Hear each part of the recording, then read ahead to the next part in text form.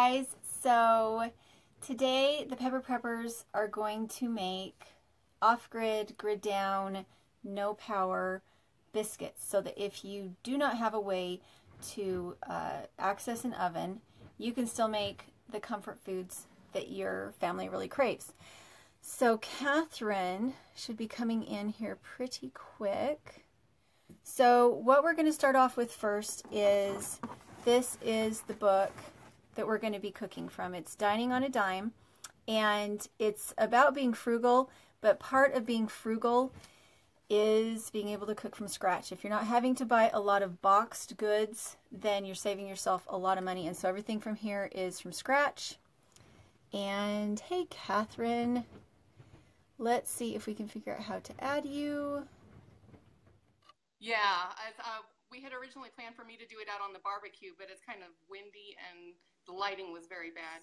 But we currently have fallen in love with cooking with cast iron on our stovetop.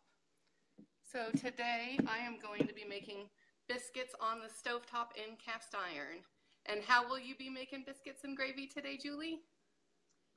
We have the rocket stove that has a little oven on it, and so this is going to be a very traditional build in that if you were 200 years ago and you were a mom making bread, you would actually heat up your wood burning stove, and you would be really, really hot in your house for a very short amount of time, but you do all your baking for the week.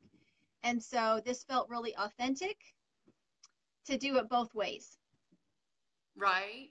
So I love the versatility of the cast iron, and we'll talk about that later because you can cook however you so choose on them. So as Julie said, today we're going to be making biscuits and gravy out of Dining on a Dime cookbook. We're going to get our links up for these because this is an affiliate for us. So if you guys are interested, if you fall in love with the cookbooks that we're using today, because these recipes are all super easy, and most all of them, and this is what Julie and I like about them, is that most all the recipes call for ingredients that we are already storing in our food storage. So, yeah. All right. The other thing about that I did want to point out for everybody who's like, well, I'll just use my normal pans when we're cooking off grid. The problem with that is if you did have to resort to using charcoal, if you did have to resort to using an open flame, whatever you use has to not have plastic handles, and it can't be thin.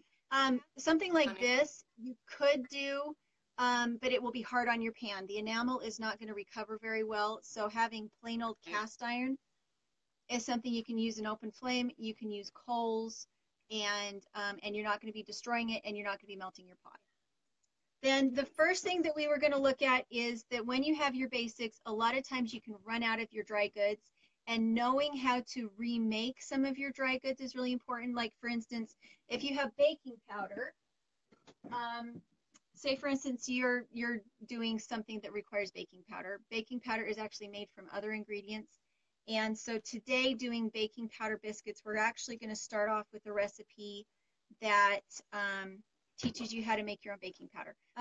It's just 2 ingredients. It's cream of tartar and baking soda. So I keep things like baking soda. I like to keep a year's worth of this kind of thing because even though they clump up, you can break them down and they turn into other things. So things like baking soda and flours. And the other thing we wanted to talk about was what kind of oil, what kind of fat you're going to be using in your cooking. Butter needs to keep refrigerated in order to stay well, or frozen. So I recommend something like lard, or some other kind of solid, something like shortening. I don't like to use a lot of vegetable shortening. So this is bacon grease from our own bacon, or from our own pig that we butchered. You want not shelf stable. I know my grandparents used to keep it on the countertop. I tend to keep it refrigerated, but in a grid down situation, I would definitely use my own pig fat and lard and bacon grease. So are we going to go ahead and start mixing up our ingredients in bulk? We buy the big 50-pound bags, and what we do in order to store it in our pantry for easier access is we fill up Tupperwares that we keep on the shelf. How do you make your long-term bulk food storage easily accessible to you and your family? I like to keep my flowers in something pretty on the counter. I feel like I have more of a tendency to bake if I have a small amount. So I'll have the majority of my food storage in the plastic buckets, like under a bench or something. But then I'll have a small amount that's really easily accessible. Mice can't get into this. It's glass, and you can get them at secondhand stores. I think I bought mine on Amazon as a set of 2 because I was having a hard time finding them at secondhand stores. But I find Okay. if it's pretty, I bake with it more. So we buy salt in 25-pound bags, and I keep them in mason jars. Well, we get humid over the summer, so I add rice. I don't know if you guys can see that, but there's little pieces of rice in there.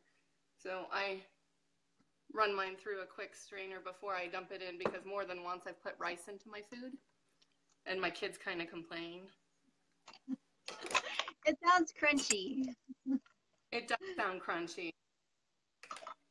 So Tara's recipe here for the Make It Home baking powder happens to be the exact amount that we need to put into the baking powder biscuits. So it's a make it for this one recipe, and you've got enough on hand to do what you need to do.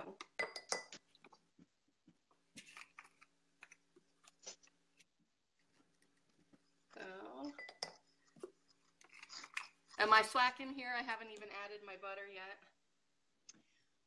When I like to bake in my tiny house, I try to keep as few utensils around. The more bowls I have, the more water I have to haul. And so right now I have 2 pots. One is my grandma's stew pot that I still have, and the other one is my pressure cooking pot. And what I have in this is some soapy water so that I can just put things in to have them be washed. And so this is my washing receptacle, and it works a lot better because, again, when you're hauling your water because you're off grid, the less you have to wash. You want to use that water for drinking. You don't want to be using it for washing everything. Well, even being on grid, I know that I've shared this before, but we've got a very low producing well. And so water conservation is something that is always a concern here. So we operate, even though we are on grid, we operate very similar as far as our water usage and being conscientious of how we use it and how much we use.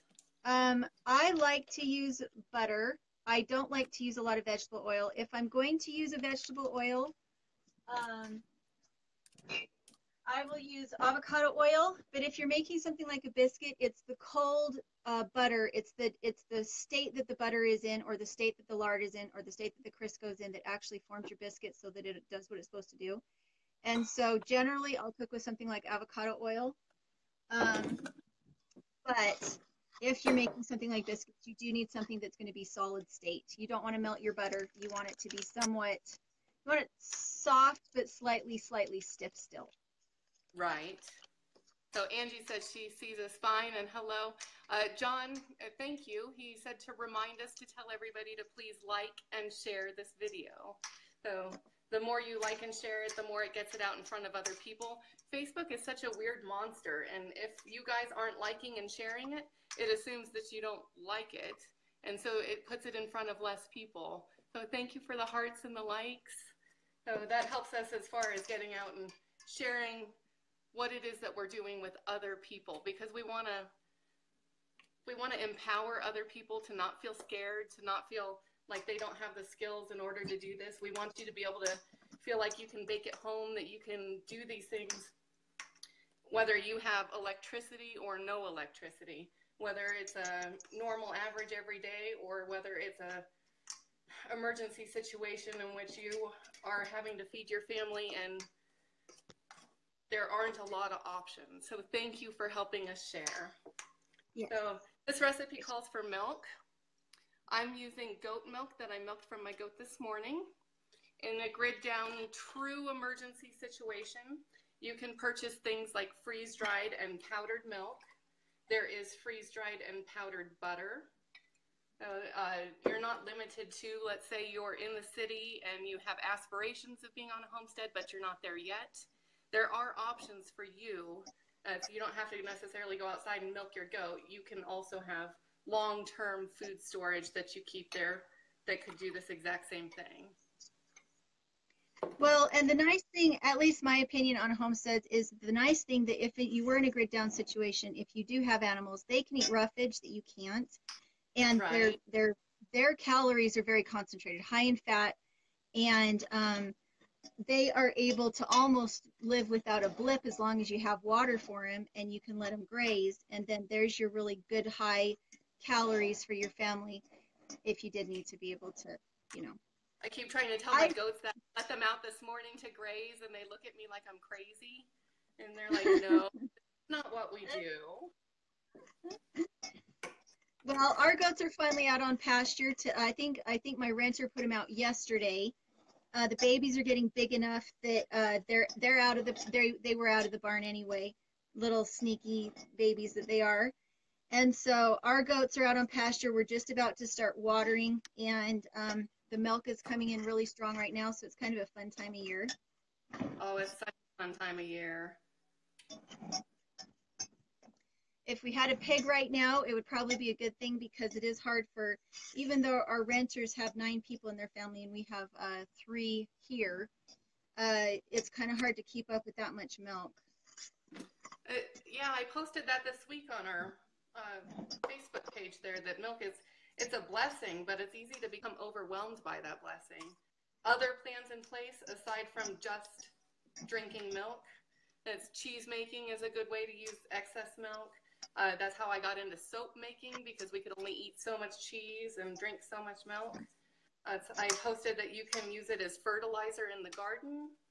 And use your whey in soups. You can use your whey in bread making. So lots of options for milk, and it's not just stuck on drinking milk. And if you are curious about goats, we do have an ebook over in the Etsy store if you're interested in getting into goats or chickens or anything else. We've got quite a few of them over there. You're way ahead of me. So you have a pastry cutter, right? I'm using a fork, which is a little bit slower, but I prefer a pastry cutter if you're going to make pie or biscuits. It's a lot faster. I alternate between using forks and using the pastry cutter. So I did choose to use the pastry cutter today because that felt authentic to me for whatever reason. Okay. I find that when I add my milk in, I have to add it just a teeny tiny bit at a time. We have goats too. So I'm just going to add it a tiny bit at a time because when you're using paleo or grain-free, sometimes your texture can turn out a little bit wonky, and you do want a stiff dough when you're making biscuits. You don't. What's that? As far as food storage, that was something we wanted to discuss and we did not bring up, is that we have different dietary needs. And right. So your food storage is different than my food storage. And right. So we're not paleo, we're not gluten-free here. I'm not overly concerned about a whole lot of toxins in our diet because we're not super sensitive. So I just store regular all-purpose flour because it works for our family. But you still cook a lot off scratch, from scratch. Yeah, vast majority of our meals are scratch. So we very rarely go out and pick up anything in town. So for a lot of people, it's about frugal. But for some people, for our family in particular, things like preservatives and other additives that they put into food is the reason why we don't eat it. But for a lot of people, it's just because they want to be more frugal. They want to save money. Or they like the flavor better. I mean, flavor makes a difference too. It does make a difference. Totally makes a difference. So yeah, what brought us into, well, not necessarily homesteading, but prepping, and I didn't even realize this, is we live rurally. And so it's not an easy, we're out of whatever it is and run to the store. It's an hour round trip minimum just to pick up whatever it is. And so for years, we were doing monthly grocery shopping runs, and we have a fully stocked pantry, and we have bulk storage. And at one point, and I'm hoping you guys get to meet him, I was actually not too long after I had my youngest daughter, was watching TV and saw an episode of the Doomsday Preppers. And I think it was, and I'm now friends with him, Nick Klein. He has Hostel Hare. And I'm hoping that with this show that we get to go visit him and show his setup, because he does aquaponics and he raises rabbits for meat, and he's just an all over fun and funny guy. But I think I watched an episode with him, and I turned to my husband and said, "Oh my gosh, they have a term for us. We're preppers, but we're not like hard doomsday preppers. We just happen to have a well-stocked pantry and buy in bulk, and the lifestyles seem to fit together. So you don't have to be this afraid of the apocalypse, the world is going to crash in order to provide for your family and have food storage on hand." I'm going to wash my hands real quick. Okay. This is what my dough looks like. It looks just like Catherine's, and it's paleo, and I used Hare's recipe. So what I did was I substituted 1 cup of tapioca flour for 1 of the cups of regular flour that she had in her recipe, and for the other cup of regular flour that she had in her recipe, I added a paleo baking mix that was made of bean flour. And so everything else I added exactly the same. And I think it's the last batch I made actually turned out really bad. And I didn't use her recipe. And so what I'm doing on my biscuits is I've already got them in the pan, and it's on medium heat, and I'm browning both sides. And once I have both sides browned, I'm going to turn it down to low, put the lid on, and let it cook for a bit. And when we were in Tulsa, that's the way that we had to do it too, is we had to use cast iron because for a little while we did not have any kind of stove. It was a rental property that had been empty for a lot of years. And so when we were in Tulsa, this is exactly what Catherine's doing is exactly how we cooked our own biscuits. We just had to make sure that it was really low and that the lid was really heavy. So I've got this big, heavy cast iron lid.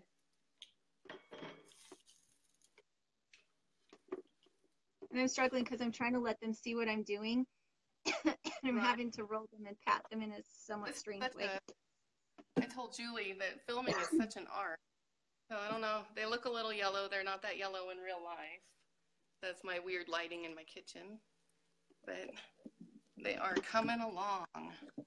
And there is something very comfort food. This is like the quintessential comfort food is biscuits and gravy. Eating more out of our backyard and our homestead, our health improves significantly. So Ashley's watching. Hey, Ashley. So Sandra says, perfect way to spend my downtime. I love Julianne's videos. Julie's pretty great. I love her videos too. So where are you at on your biscuit making process there, Julie? So I am doing this as as a dare to myself to see how long it takes me to get this stove up and going. Okay. And so I'm taking a cold stove. The chimney is not warm. And usually I don't use cotton here because the fire starter, this is a special fire starter that won't blow out in like a 40-mile-an-hour wind. But I generally have not a match. Usually I have something that I can hold on it a little bit longer. So I put just a little piece of cotton and a little piece of tinder on it, hoping that it will help it get just a little bit, give it a tiny bit of a wick. But what I'm going to try and do is see if I can get it started and hot in 10 minutes. Okay. My biscuits may be done before your stove's ready to go. Your biscuits are going to be done before mine. So I have a cold chimney. If you were truly off grid and you didn't have propane or anything else, one of the other things you would want is you would want something like a fire pit. And anytime that you're cooking with wood, you're not really wanting to cook over the flames unless it's unless you need to cook it now fast and then you can fry on top of it. That works pretty well. But if what you want is you want to bake something, first off, you need a Dutch oven. And a lot of times the Dutch oven will have legs so that it can sit on top of the coals. Right, we have one of those. Yeah, and then the lid has a scooped out top so that you're then putting coals on top of the Dutch oven as well. So it cooks from the top and it cooks from the bottom. And coals cook differently than an open flame. Right. So in my personal opinion, if I have bad weather, what I really want is I want to be able to cook in something that I can put in shelter. Yeah, exactly. Right. See that rim there? from my Dutch oven, and that's what that big lip is designed for, is to set those coals in there. So, I don't know if you guys can see this, but my biscuit's really puffed up. So I'm going to flip them one more time, and then I am going to put my lid on. All right. The wind just blew my front door open, so I close it. One thing that they used to do if they were going to be off-grid is that they would create something like an off-grid, or an outdoor kitchen. And then they would actually move, so you can see my wood stove, they would move their wood stove from inside their cabin out to the outdoor kitchen. The reason being is that if you don't have central air, if you don't have air conditioning, if you light that stove inside the house, you're going to be baking yourself, not just the bread. And so they would have an external kitchen. Brilliant. So I know you and I were talking about this earlier. So here we go. I'm putting my lid on. But backup plans as far as cooking is a must.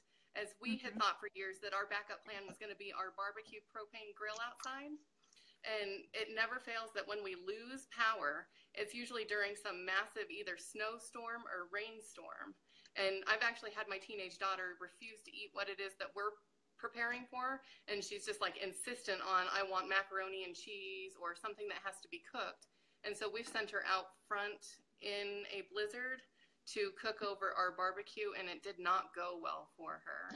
So if we had some sort of space like an outdoor kitchen, that would be, I think if you're truly looking at a preparedness for really bad times, or you're going to be truly off grid, an outdoor kitchen is a must. Well, and it doesn't have to be expensive. It can be something as simple as what we did is we enclosed our front porch in plastic for the winter. And I need to do the same thing for the summer, except I need to use bug screening, if that makes sense. It does. Netting. And then maybe some shutters that we can add on to it. And it would make it nicer to live with, because it means if the wind comes up, I can cook outside without the flame being blown out. If it's raining, I'm not sitting out there in the rain trying to cook. And that cost $30. That wasn't something where I had to go build a whole new addition onto my house. I just had to frame in and put plastic up. Right. We don't have a neat little porch like you do. As we do have in our backyard, I have an area that I've penciled in. And what I would really like for long-term preparedness and just general comfort is a sleeping porch. And that's really common here in the desert Southwest is, well, not so much now, but back in the day before central air conditioning was people had sleeping porches. And so what I'd like to do is convert an area in our backyard and have something similar, an outdoor kitchen / sleeping porch. And that way, in fact, we don't have air conditioning here in our house. We have something called an evaporative cooler. It's also called a swamp cooler. But we don't run it except for maybe just a month or two over the summer. So I would absolutely love to have an area that we could escape that we don't necessarily have to heat or cool. Well, and I think even with air conditioning, sometimes the air gets really stale. If you feel like you can't open windows because it's too warm, and I think that's brilliant. And they have the same thing back down south. Is everywhere we went, if you saw old houses, they had the big veranda with the that was all screened in so that you could get some air, but not have to be exposed to all the insects and everything. Yeah, we don't have a lot of insect issues here, but I can see where that would be really important to protect yourself from in some environments. Yeah. We're talking about alternative cooking styles, and I know that we've discussed propane and barbecues, and we have a little camp grill, and I've contemplated bringing it in. I know that there's some safety concerns as far as running propane inside and not having the open air ventilation, so it's not something that I've done yet, but I think in an emergency situation, if you have enough ventilation, that would be safe. But you also have to be considerate of storing fuels. So propane, you can store, I believe it's indefinitely, and so I don't think it has much of a shelf life, but at some point you will run out of your stores. So, because you can't store enough propane to cook forever. And so I like the idea of having these layers of, you could have your propane grill, you could have your little stove, you can have I love your wood stove, the rocket mass stove, and that's something at some point that I would love to have in my house as well. But to have that versatility of being able to go outside and cook over an open fire, or Right. on your burning stove, or your barbecue. And that's something that I know that we were discussing as far as cast iron goes, is this is your tool that does it all. And it cooks well on your, like, on a day-to-day basis. It's not just for prepping. It makes superior food every All the, day. yeah, we use ours all the time too. So it's one of those things that it's a good investment. And if you're going to buy cookware anyway, it would be smart to invest in something that you can use in many situations. I am working on a second batch, Okay. which it made, sometimes with paleo flours it doesn't rise terribly well, and since I'm waiting for the stove to warm up a little bit, I wanted to give myself another batch to try on. And with Very this one, nice. I'm using palm shortening instead of butter. And I've never cooked with palm shortening. I know it's not considered a terribly sustainable oil, because a lot of times I guess it deforests things, but I spent more money to get this because I understand that it's actually pretty good for you. Okay. And, Yeah, and I've they stayed said away. that this was. I know it's used a lot in soaping, and that's one of those I've stayed away from because I know there is controversy as far as how it's Yeah, harvested. So, exactly. let's see here. Marion asked, favorite brand of cast iron. Most all of mine is really old. This So I fun. got from a friend of mine at church. She's um, probably my parents' age, but it was her mother's. And I got a whole set from her. They were scaling down and moving from their home into an apartment. And one of the things that they were looking to rehome was their cast iron. And We use a lot of Lodge. We go into Cabela's or into Sportsman's Warehouse if we feel like we need. But I think some of them can be very gimmicky. For me, if you have a really nice deep, big one that you could use for gravies, you can use it for tortillas, you can use it for cake. You really don't need right, to have a cake pan or a bread pan in order to right. use cast iron. That is kind of gimmicky, like the cornbread looking one, or you really don't need to spend more money on another pan that's just shaped like a piece of corn. So I used to drink a lot of. I have nerve pain in my right arm, and it's ongoing nerve damage. And a lot of times over the winter, I'll heat up water and turmeric and some cracked pepper, and add it to either soups or my drink. And it's supposed to help with pain relief, and specifically, it helps calm down the nerves in my hand and my arm. So, but that's one of my favorites. It's a teeny tiny guy. Okay, Catherine, can you see this? Can you see my biscuits? I can see your biscuits. Yes. Oh, This is super fun. We should do there this you go. like experimentation every time. I'm telling you, I'm impressed with the art that is filming. I'm like, oh, you just turn on a camera and go. That's not it. I stood here for like an Right? hour, with the camera and the angle and the lighting and opening windows and closing windows, and I still don't like what this is. But Okay, so I just put my shortening in, and are yours done or are they getting close? they're just about done. I'm gonna pull them off here in a second, and then I'm gonna start my gravy. My family's thrilled that we're doing biscuits and gravy. My youngest daughter is already talking about, as soon as mom turns off that camera, I'm eating biscuits. You're going to do the recipe that's conventional, which has flour in it, correct? Yes, for the gravy, yes. Okay, so for anybody who has celiac or gluten tendencies, tapioca or arrowroot works just as well, but you need to treat it more like cornstarch instead of flour. I have arrowroot powder. I've never cooked with it. I bought it for my lotions because it works. And there again, this is one of those multi-use food storage things. Most of the products that I use in both my soap and my lotion and my body care are average everyday cooking products. And so if you're stocking up for cooking, oftentimes you're stocking up for taking care of the outside of your body too. So I use arrowroot powder. It's good for absorbing the extra oils. So when I make lotions, to keep them from being extra greasy, I add arrowroot powder to help with absorption. So it's one of those, when you buy it, you can use it for many different applications. Right. Anything you wouldn't put in your mouth, you probably don't want to put on your body. Amen to that.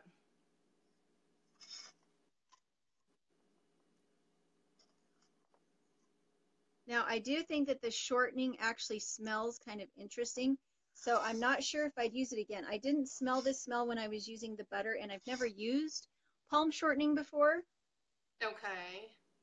So I'm kind of interested in what the smell is, because they said you can interchange it for butter or any other kind of um, baking or anything that you could with butter. So this is going to be an orange, interesting smell. Interesting smell.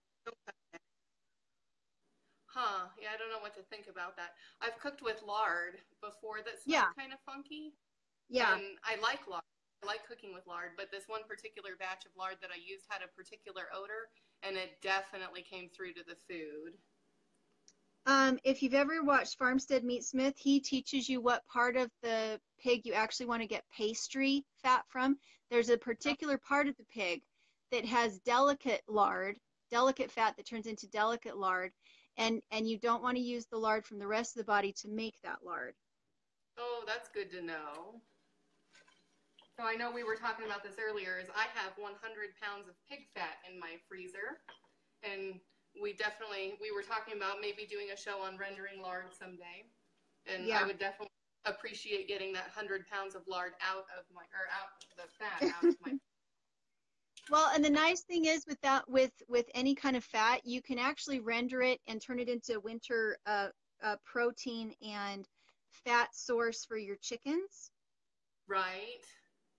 It's what suet is made out of. Is you just add your grains into your fat, and it gives the birds so you can make your own suet for your chickens if you have homegrown My fat. heat was high there, so I got a little brown there, but they look delicious. They look actually worse on camera than they do in real life. They don't look that bad. Stinking camera. I think mine, when I made it, they rose so high. I was really surprised at how high they wanted to rise. And my problem was they were trying to come out the side and push the lid off because they rose so well when we did it before. Wow, look at that. I've never had like yellow. It's almost turmeric looking, isn't it? Yeah, that's what it looks like over the camera too. I was going to ask if it's that yellow in real life. It is. It is just yellow in real life. So that's the palm oil that did that. Yeah, that's the palm, I think they call it, yeah, palm oil. And this one was supposedly harvested very responsibly, but I've never used it before, so I'm not really sure how good it's going to taste because it has a very distinctive smell. Interesting. See, I like experimenting. Sometimes it goes well, sometimes it doesn't, but you learn. It's weird. Right. But these are quite light. These are trying to rise very, very well. I'm really happy with this recipe so far. Mine rose. My pan is pretty deep, so it didn't get to the point where it was trying to push the lid off. But mine definitely probably doubled in height. I think I'm going to make these a little taller so they'll all fit in the pan. Okay, so my stove is now hot. And so it's actually not unbearably warm in here. The draft on my rocket stove is so good and strong that it's sucking most of the heat right out of the building up the chimney and only kind of bypassing it in the oven a little bit. So it looks like I am ready to put my lid on. And hopefully the Honeydew Carpenter is out there somewhere ready to answer questions because it really is a fantastic. I saw him on here. I don't know if he's still on here. I'm going to scroll back, and sorry for my finger in the screen here, guys. So let's see here. Mary says, hi there, girls. My friend Ed was watching. Douglas says, great buy at Walmart, $18. I'm not sure what he's referring to. I should probably read in chronological order rather than backwards. Okay, so this is my tray. I'm going to move that back, and I'm going to put the lid on so that the heat can build up. Okay, so I've got my bacon grease, and I'm getting ready to make the gravy. So and it's pretty, I don't know if you guys noticed this, but these recipes from Dining on a Dime, let me show you the cookbook. For anybody who joined us late, we are cooking biscuits and gravy out of Dining on a Dime cookbook. Tara has graciously allowed us to be affiliates of hers, so if you guys do buy this through the link, and I believe that John has it pinned, it looks like it is, but if you buy through that link, Julie and it benefits our homestead, so every purchased through you guys is greatly appreciated. But one of the operating philosophies that Tara has is it's got to be quick, it's got to be easy. She's not into any recipe that takes long periods of time. I don't know if you guys follow her channel. She's on Living on a Dime, but she's all about frugal living. Mary, I love this cookbook too, and every time I use it, I fall more and more in love with it. So because I'm a working mom, and so I have a full-time job, I have a homestead, and so I don't have a lot of time to be in here slaving away. And so anything I can get in here, bust it out as fast as I can and feed my family, all the better. But so far, my family has loved everything out of this book. And I think I said this before, we're in New Mexico. We're very particular about our Mexican food. I made enchiladas out of this last week, and my daughter stood at the kitchen stove with a spoon and ate the enchilada sauce right out of the pot. That's not like her. So everything out of this book has been a big hit so far. But anyways, the biscuits, I don't know if you guys noticed, it takes just minutes to put together. This gravy is going to take just minutes to put together. We started off the show by making our own baking powder. 2 ingredients, took just seconds. So we've got a pretty much from scratch start to finish here. So, and I am using, like I said, my own bacon grease, and this is from our own pig that we harvested, so to make our gravy here. And Julie, she is paleo. I am not paleo, so we're both kind of cooking the same item through different methodologies. All right, and here goes my gravy making. So, and with this too, so it is 3 ingredients plus salt and pepper. And it just so happens that 2 of the ingredients are right here from my homestead. So my goat milk, and then the bacon grease, and flour. That's really it. So as soon as this bacon grease is melted down, I'm going to add some flour. And essentially you make a roux, which is where you darken your flour in the grease to whatever darkness or consistency it is you're looking for, and then you add the milk to it, and then salt and pepper to taste, and that's really it. So, we were talking about bulk storage earlier. I know that we were talking about scaling it. So we buy salt by the 25-pound bag. We store it in mason jars, and then for our everyday use, we do it in a shaker. And I know that's really common sense that everybody out there is like, well, yeah. But for those of you who are just getting into food storage and you go, well, now I've got this 25-pound bag, now what? So move it around, make it work for you. Okay, so what I wanted to show was that if you do not have animal grease to flavor your white gravy with, one thing that's really good to have on hand is garlic powder. And the other thing to have on hand is onion powder. It's nice to have real onions and real garlic because they can create that, I think it's called umami flavor that kind of is similar to meat. But if you can add fat to your gravy and some onion powder or some garlic powder, some onion powder, and a little bit of salt and pepper, you can actually imitate the flavor of drippings or some kind of meat without actually adding the meat, as long as you have enough fat in it so that you kind of get those calories that you need. Right. It's good to have the drippings, but if you don't have them, you can still make a really good gravy as long as you have. And what's that? I was going to say, I'm glad you brought that up because I think spices are such an important part of food storage. So, yeah, and they're easy to store. Is not living. Yeah. Well, and a lot of people think of those little teeny tiny spices as spices, and really, you can see how many spices I have here and how big these jars are. A lot of times you can get them in bulk, and you save money on it, but it also makes a pretty display. It doesn't have to be fancy or expensive. These are just regular mason jars with little, I don't know, Catherine, can you see the screw? Yes.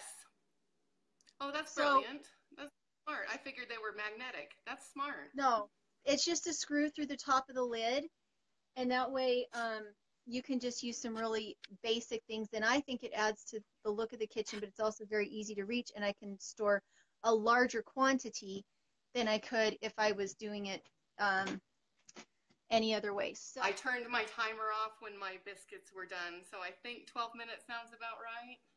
okay, so how long does it take a conventional oven to come up to heat? It says about 15 to 20 minutes to cook them. What I did was I looked at mine and I was looking for the sides to no longer be moist. Okay. And if we had a conventional oven and you were doing a preheat, how long do you think it would preheat to get to 400 degrees? Oh, that's a good question. Maybe 5 to 10 minutes, I would assume. Okay.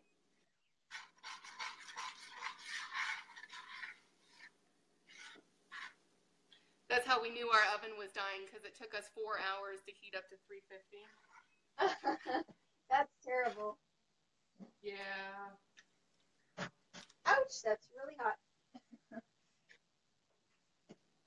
Okay, so I'm going to set a timer for 12 minutes, and I know that Catherine needs to go. You're not getting something you don't want. I've never bought from Azure Standard. I would assume that they would have safe spices. My mom really likes Azure Standard. I don't know if I'm going to be able to put this in. Ow! So hot, so hot. Okay, so with the rocket stove, it really rockets, and I do not have it directed out the bench. This is the rocket stove, and I can direct it into the bench, but if I direct it into the bench, it will slow the heat down, and I want the heat to stay high.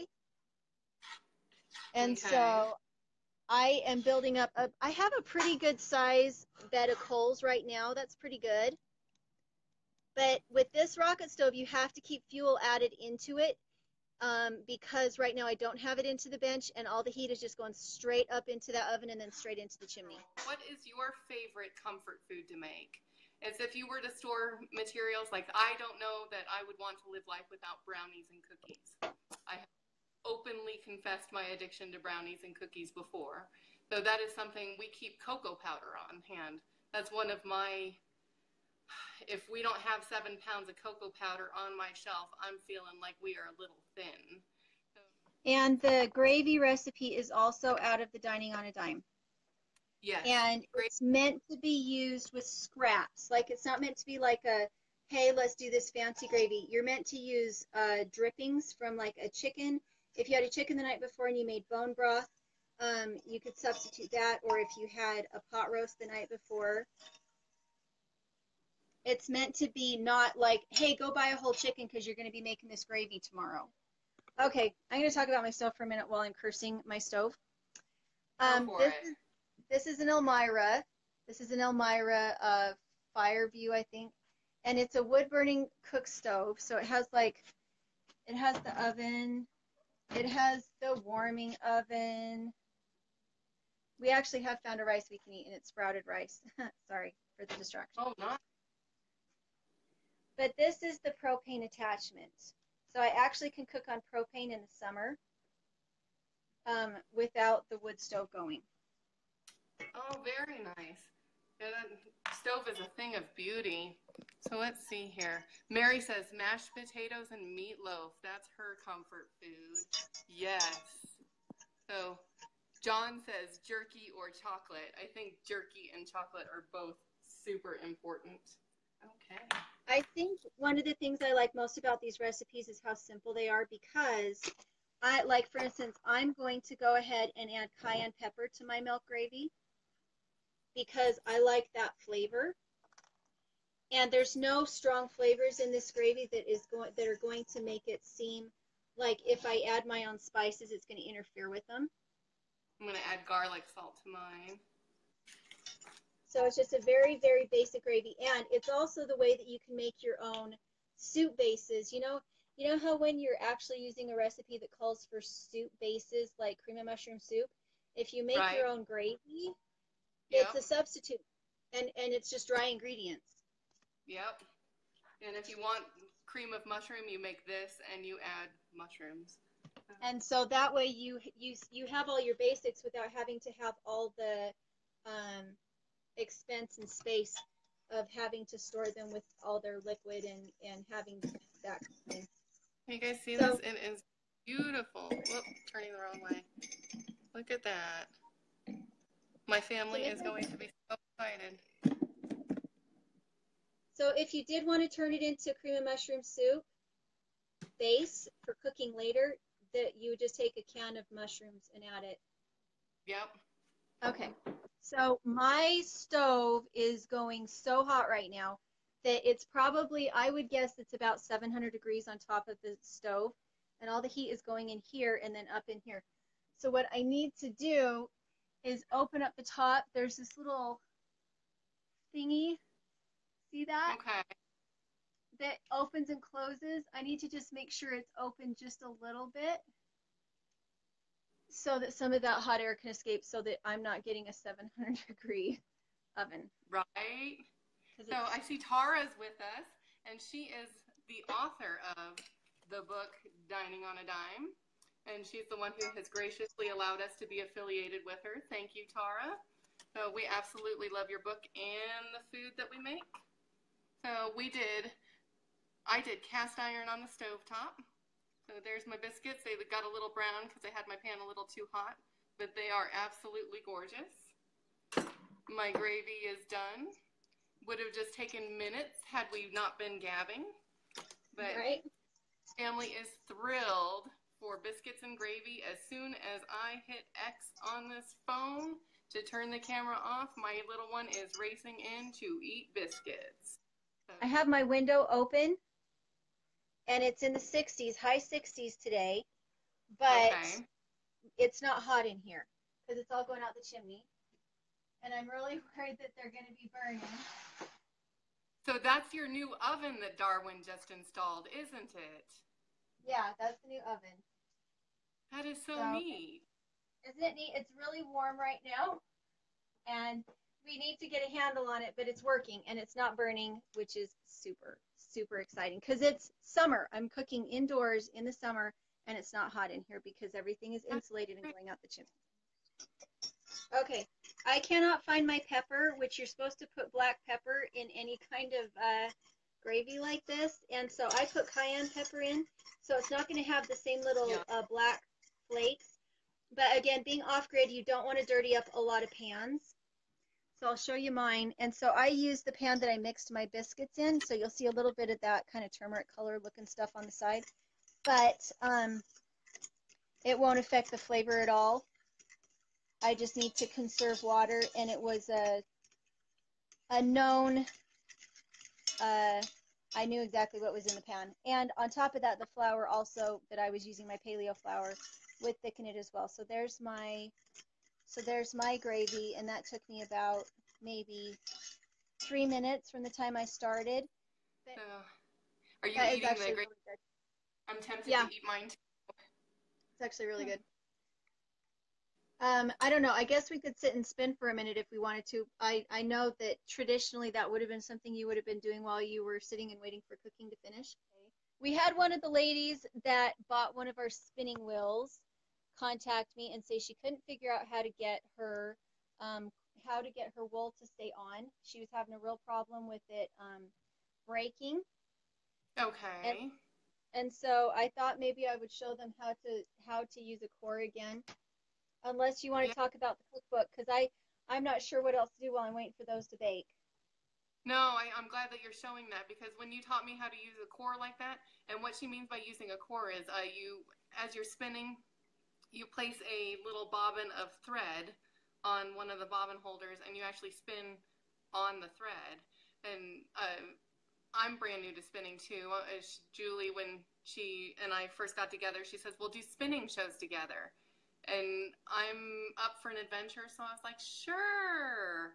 And then I told her, you know I don't know how to spin, right?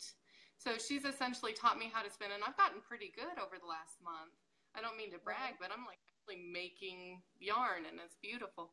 But she taught me this too, is you put the thread there and you spin onto it, and that way your thread won't break as you're spinning. And it makes you feel like you know what you're doing versus making you feel like you want to throw your wheel. So.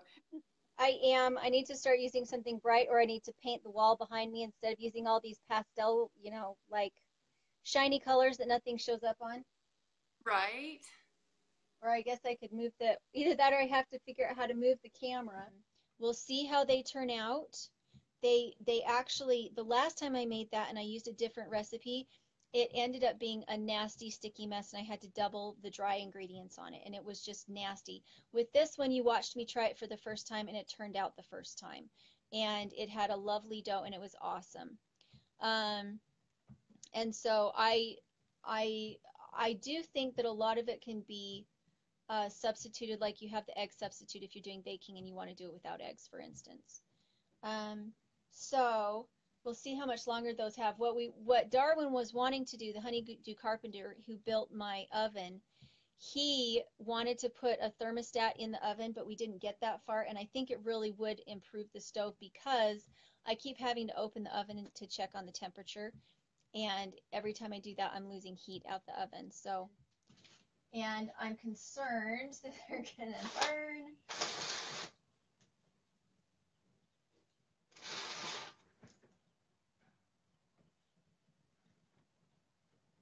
Okay, I think those are done. Okay, so you guys got to see the unveiling. Okay, so the big thing I want to point out right now is that I'm in a sweatshirt and I am not sweating at all. There's no sweating. I have one window open, but it's 68 degrees outside and I'm not sweating, and I just baked biscuits inside. Oh, I'm going to need a hot pad. Okay, so they smell heavenly. So these are Tara's dining on a dime biscuits in paleo form.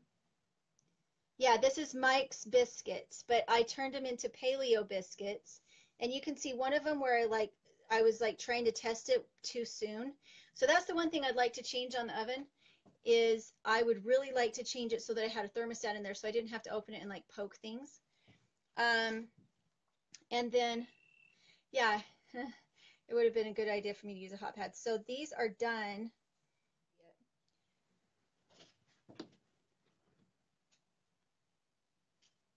Can you see it? Those are my biscuits. Oh, I'm making a mess. There's my biscuits. They're not too crumbly. They're just hot. So there we go. There's the biscuits. Okay, I'm going to go pop off. And if you guys like the show, make sure to share it because we'd like to do this every week. And we're going to try and alternate between gardening shows and spinning shows and cooking shows and prepper shows. And I'm going to go eat my biscuit.